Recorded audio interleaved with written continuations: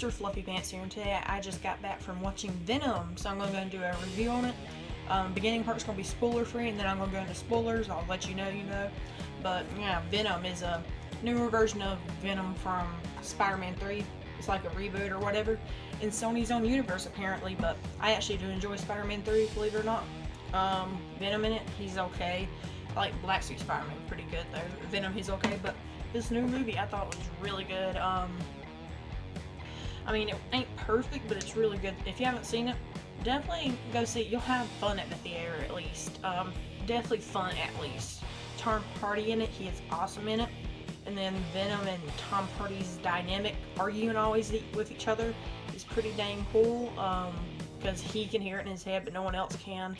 And then I'm trying not to spoil too much for people that haven't seen it yet, but the end credit scene's pretty good. Doesn't really, it's kind of a little tease, but it doesn't really give you too much, which I kind of like. And there was a rumor about it a couple months ago, which that rumor was pretty much dead on. So whenever I saw it, I was like, oh yeah, look at that. And there is a Stan Lee cameo, because I did not know if there was one or not, but there is a Stan Lee cameo. It's not that good though, if I'm going to be completely honest with myself. But then the main villain, Riot, you know, he's in the trailers and all, he's okay. Venom, though, Venom's awesome. I love his full-on symbiote look, even though it ain't in the movie as long as I would like it to be, but it's still pretty cool.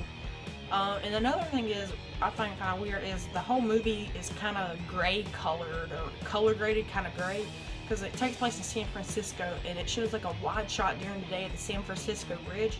And the bridge is like, instead of being red like it should be, it's like completely gray. It looks so funny.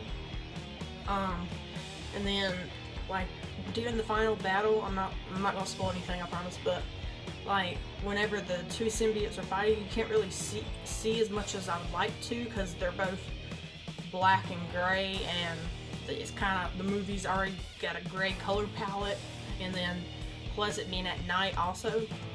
Anyway guys, that's going to be all for spoilers, so it's pretty good. Go see it if you want to, and it's a fun movie. Tom Hardy's good. That's all I got for the spoiler-free review, so now we're going to do spoilers. Excuse me. But spoilers, so the main thing that the symbiotes want, so like, Carlton Drake, which is the owner of the Life, or founder of the Life Foundation, he sends a space shuttle into space to collect some symbiote samples that are on a comet. And there's like thousands of life forms on this comet, and he gets 4 samples, I believe. So then that ship, you know, crashes the Earth, and like one of them gets loose, and they contain the other 3. So they bring the other 3 back there, and then one's on the loose, obviously. But one thing I found interesting is the symbiotes' overall plan. They wanted to be captured, so the symbiotes want to go to Earth because they want to eat, I guess, and they want to, so the 4 that went there, they were wanting to go back up to the comet and bring everyone else down so they can eat it, take over Earth, which I thought was a little weird. Venom's like that too, but he changes it like near the end of the movie, because he's like, I like this place, I like you, Eddie, blah blah blah. So he changes his place and tries to stop Riot from bringing all the other symbiotes to Earth. So then Eddie becomes involved with this. He's a reporter. He has like a show called the Eddie Brock Report or something like that. And his next interview is Carlton Drake, which he really does not like. He thinks he's pretty dirty and stuff, which he is. So he interviews him, and he starts getting his stuff that he shouldn't be interviewing him about, because he didn't want to do the interview in the first place, because he thought he was a really bad person. But he starts interviewing him and starts asking these questions about the liability, people suing him, and wrongful causes of death and all. Because the people that were in the shuttle that crashed, and you know, with the 4 symbiotes, yeah, I think all of them died. One of them still was alive. That's because one of the symbiotes overtook them, but then I'm pretty sure they died at like an ambulance crash you saw in the movie. But so Eddie becomes involved with that, so he gets fired from his job, which also in turn gets his girlfriend or fiance fired, because she is working under a law attorney firm that's working for Carlton Drake, but she doesn't work for him directly or whatever. But that gets her fired indirectly because, I don't know, but somehow. So then she breaks up with him, and he's kind of like at a low point. So then there's this girl scientist that works at the Life Foundation that kind of thinks that all this stuff's kind of shady and all that, so she tries to get Eddie Brock to help her take down Carlton Drake and all.